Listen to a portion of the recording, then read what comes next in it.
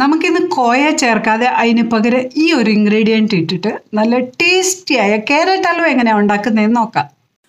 ഇനി ക്യാരറ്റ് ഹൽവ ഉണ്ടാക്കാൻ അറിയില്ലെന്ന് ആരും പറയല്ലോ. ഈ വീഡിയോ ഒന്ന് കണ്ടു നോക്കുക, എന്നിട്ട് ഇതേപോലെ ഉണ്ടാക്കി നോക്ക്. കിടു കാച്ചിയ.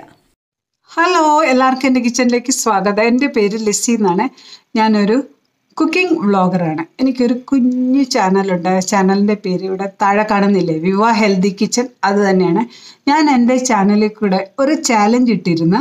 അതെന്താണെന്ന് പറഞ്ഞാൽ A to Z ആൽഫാബറ്റിക്കൽ ഓർഡറിൽ recipes ഇടാമെന്ന്. Already A and B upload ചെയ്തിട്ടുണ്ട്. A apple halwa, B ബൻ those. Okay, അത് കാണാത്തൊരു സമയമുള്ളപ്പോൾ ഒന്ന് കണ്ടു നോക്ക്. അതിൻ്റെ ലിങ്ക് ഞാൻ ഡിസ്ക്രിപ്ഷനിൽ ഇടുന്നതായിരിക്കും കേട്ടോ. നെക്സ്റ്റ് നമ്മൾ ഇടാൻ പോകുന്നത് C four carat halwa. Carrot halwa നിങ്ങൾ കുറേ പേര് ഉണ്ടാക്കിയിട്ടുണ്ടായിരിക്കും, കഴിച്ചിട്ടുണ്ടായിരിക്കും, ഒക്കെ ശരിയായിരിക്കും അല്ലേ. പക്ഷേ നിങ്ങൾ ശ്രദ്ധിച്ചിട്ടുണ്ടോ, carrot halwa north Indian sweet സ്റ്റാളിൽ പോയി കഴിച്ചാൽ സാധാരണ നമ്മൾ ഉണ്ടാക്കുന്ന അല്ലെ സൗത്ത് ഇന്ത്യൻ കടയിൽ നിന്ന് കഴിക്കുന്ന പോലത്തെ ടേസ്റ്റ് അല്ല. ഒരു പ്രത്യേക ഒരു ടേസ്റ്റാണ്. അതിന് റീസൺ വേറെ ഒന്നുമല്ല, അവർ കോയ ഇടുന്നുണ്ട് കേട്ടോ. അപ്പം എല്ലായിടയിലും കോയ ഒന്നും കാണണമെന്നില്ലല്ലോ. അപ്പോൾ ഇന്ന് നമുക്ക് കോയ ചേർക്കാതെ ഈ ഒരു ഇൻഗ്രീഡിയൻറ്റ് ഇട്ടിട്ട് ടേസ്റ്റിയായ ക്യാരറ്റ് ഹൽവ എങ്ങനെയാണ് ഉണ്ടാക്കുന്നതെന്ന് നോക്കാം. പിന്നെ ഞാൻ നിങ്ങളോട് പറഞ്ഞിരുന്നു, നിങ്ങൾക്കറിയാവുന്ന റെസിപ്പീസൊക്കെ ഷെയർ ചെയ്യുക. ഞാൻ എൻ്റെ ചാനലിൽ കൂടെ ഇടുന്നതായിരിക്കും. നിങ്ങളുടെ പേരും പറയുന്നതായിരിക്കും, ഫോട്ടോ അയച്ചു തന്നാൽ അത് ഞാൻ ഇടുന്നതായിരിക്കും കേട്ടോ. നിങ്ങൾക്ക് താഴെ കമൻറ്റിലൂടെ നിങ്ങളുടെ സപ്പോർട്ട് അറിയിക്കാം. പിന്നെ കമ്മ്യൂണിറ്റി ടാബിലും നിങ്ങളുടെ സപ്പോർട്ട് അറിയിക്കാവുന്നതായിരിക്കും കേട്ടോ.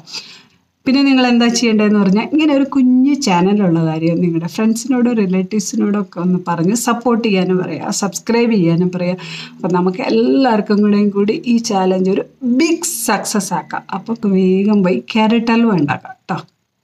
ക്യാരറ്റ് ഹൽവ ഉണ്ടാക്കാൻ വേണ്ടി നല്ല ഫ്രഷ് ക്യാരറ്റ് തന്നെ സെലക്ട് ചെയ്യാം.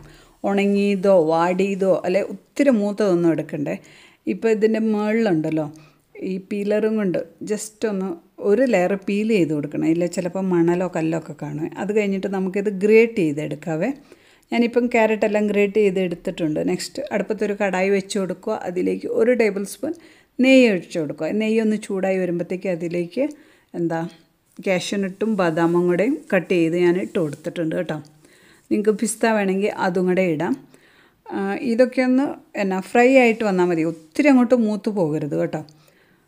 ഇപ്പോൾ ഇടുന്ന എന്നാന്ന് പറഞ്ഞാൽ കുറച്ച് റൈസൻ ആദ്യമേ ഇട്ടാൽ കരിഞ്ഞു പോവേ. ഇനിയിപ്പോൾ റൈസൻ ഇങ്ങനെ വീർത്ത് വരുമ്പോൾ നമുക്കിതെല്ലാം കൂടെ കോരിയെടുക്കാം. അപ്പോൾ കണ്ടോ, നല്ല വീർത്ത് വന്നിട്ടുണ്ട് റൈസിനൊക്കെ. ഇനി ഇത് എടുത്തു കഴിഞ്ഞിട്ട് ഇതേ നെയ്യിലേക്ക് നമ്മൾ ക്യാരറ്റ് ഇട്ട് കൊടുക്കുക കേട്ടോ. അപ്പോൾ ഈ ക്യാരറ്റും ഇതേപോലെ ഒരു 5 മിനിറ്റ് വഴറ്റി കൊടുക്കണം. അന്നേരം നല്ല സോഫ്റ്റായിട്ട് കളറൊക്കെ മാറി വരും. ഇപ്പോൾ ഞാൻ 1.5 കപ്പ് ക്യാരറ്റ് ഇട്ട് കൊടുത്തിട്ടുണ്ട്. ഗ്രേറ്റ് ചെയ്ത് കഴിഞ്ഞിട്ട് 1.5 കപ്പ് കേട്ടോ. നിങ്ങൾക്ക് വേണമെങ്കിൽ ഡൽഹി ക്യാരറ്റ് എടുക്കാം. അതാ സാധാരണ നോർത്ത് ഇന്ത്യൻസ് എടുക്കാറ്. ഞാനിപ്പോൾ ഇവിടെ ഊട്ടി ക്യാരറ്റാണ് എടുത്തത്. ഡൽഹി ക്യാരറ്റ് എന്ന് പറഞ്ഞാൽ ചുമന്ന ക്യാരറ്റില്ലേ അത്. ഇപ്പം ക്യാരറ്റ് സോഫ്റ്റായി കഴിഞ്ഞപ്പം 1 കപ്പ് ഫുൾ ഫാറ്റ് മിൽക്ക് തന്നെ ഒഴിച്ച് കൊടുത്തിട്ടുണ്ട് കേട്ടോ. അത് കഴിഞ്ഞിട്ട് ജസ്റ്റ് ഒന്ന് മൂടിയിട്ട് സിമ്മി ഇട്ടിട്ട് വേവിച്ച് കൊടുത്തേ. ഇപ്പോൾ കണ്ടോ, ക്യാരറ്റൊക്കെ നല്ല സോഫ്റ്റായി വെന്ത് വന്നിട്ടുണ്ട്. ഇനി ഇടാൻ പോകുന്നത് ആ ഒരു ഇൻഗ്രീഡിയൻറ്റ്. അപ്പം നല്ല ടേസ്റ്റ് കിട്ടുന്ന ഇൻഗ്രീഡിയൻറ്റ് അതെന്താണെന്ന് ഞാൻ കാണിക്കാവേ. അത് കണ്ടോ, ജാഗരി 1/4 കപ്പ് ശർക്കര ഗ്രേറ്റ് ചെയ്തത് ഇട്ട് കൊടുത്ത് കേട്ടോ. ഇതിനു മുമ്പേ ഞാൻ ആക്കിയപ്പോൾ എന്താ ചെയ്തതെന്ന് പറഞ്ഞാൽ 5 മിനിറ്റ് അത് സോഫ്റ്റായി കഴിഞ്ഞപ്പോൾ ആദ്യമേ ജാഗരിയാണ് ഇട്ട് കൊടുത്തേ. ശർക്കരയിൽ അത് നന്നായിട്ട് വഴറ്റി വെള്ളമെല്ലാം ഇറങ്ങി, ശർക്കരയുടെയും വെള്ളം ഇറങ്ങും, ഈ ക്യാരറ്റിൻ്റെയും ശർക്കര ഉരുകി വരുമ്പോൾ ക്യാരറ്റിൻ്റെയും കൂടെ വെള്ളം ഇറങ്ങി നല്ല സോഫ്റ്റായി വെന്ത് കഴിഞ്ഞിട്ടാണ് ഞാൻ പാലൊഴിച്ചത്. അപ്പോൾ ഉണ്ടല്ലോ പെട്ടെന്നായി. അപ്പോൾ ഞാൻ 1/2 കപ്പ് പാലേ ഒഴിച്ചുള്ളൂ, ഇപ്പോൾ 1 കപ്പ് ഒഴിച്ചു. ഇനിയിപ്പോൾ ഈ ശർക്കരയിലും പാലിലും ഒക്കെ കിടന്ന് നന്നായിട്ട് വെന്ത് വഴന്നങ്ങോട്ട് വരട്ടെ. അത് കഴിഞ്ഞിട്ട് നമുക്ക് കുറച്ച് നെയ്യും കൂടെ ഇട്ട് കൊടുക്കണേ.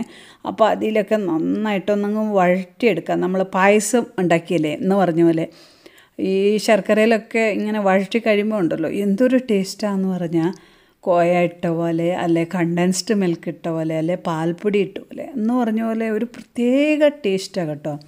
ശരിക്കും നിങ്ങളൊന്ന് ഉണ്ടാക്കി നോക്കാം, അപ്പോൾ നിങ്ങൾക്ക് മനസ്സിലാവേ. ഇപ്പോൾ കണ്ടോ, അത് വറ്റി വരുന്നുണ്ട്. ആ പാലിലൊക്കെ നല്ല കുറുകി എങ്ങനെ ഉണ്ടെന്ന് നോക്കി. ഇനി നമുക്ക് ലാസ്റ്റ് കുറച്ച് ഏലക്കാപ്പൊടിയും ഏലക്ക പഞ്ചസാരയും കൂടെയും പൊടിച്ചത് ആദ്യം ഇട്ട് കൊടുക്കണം. പിന്നെ നമ്മൾ വറുത്ത് വെച്ച കാഷ്യൂ നട്ടൊക്കെ ഇല്ലേ, അത് ഇട്ട് കൊടുക്കണം. പിന്നെ കുറച്ച് നെയ്യ്, ഫൈനലായിട്ട് ഒരിച്ചിരി നെയ്യ്. അപ്പോൾ ഒരു പ്രത്യേക ടേസ്റ്റും ആയിരിക്കും, നല്ല മണമായിരിക്കുമേ. നമ്മൾ ഒരു പ്രാവശ്യം ഇട്ടുള്ളൂ, ആദ്യമേ മാത്രമേ നെയ്യ് ഇട്ട് കൊടുത്തുള്ളേ. അപ്പോൾ ഇതെല്ലാം കൂടെ നന്നായിട്ട് വഴറ്റി എടുക്കാം കേട്ടോ. ഇത് കണ്ടോ, അത് വഴന്ന് വരുന്നുണ്ടോ? ഇപ്പോൾ ഇച്ചിരി കാഷ്യൂനട്ടും കാഷ്യൂനട്ടല്ല, ഇത് ഏലക്കയും പഞ്ചസാരയും കൂടെയും പൊടിച്ചത് ഇട്ട് കൊടുത്ത് ഒരു കുറച്ച് നെയ്യ്, 1/4 ടീസ്പൂൺ പോലും ഇല്ല, അത് വീഴുന്ന പോലും ഇല്ല ശരിക്കും. പിന്നെ മുകളിൽ നമ്മൾ വറുത്ത് വെച്ചിരിക്കുന്ന നട്ട്സും കൂടെ ഇട്ട് കൊടുക്കുക. ഇത് കണ്ടോ, സൈഡിൽ നിന്നൊക്കെ നന്നായിട്ട് വിട്ട് വന്നിട്ടുണ്ടല്ലോ. ഇനി കഴിഞ്ഞു, ഓഫ് ചെയ്ത്. ഇപ്പോൾ കണ്ടോ നമ്മുടെ ക്യാരറ്റ് ഹൽവ. ശരിക്കും ഇത് വായിലിട്ട് അങ്ങ് അലിഞ്ഞു പോകും.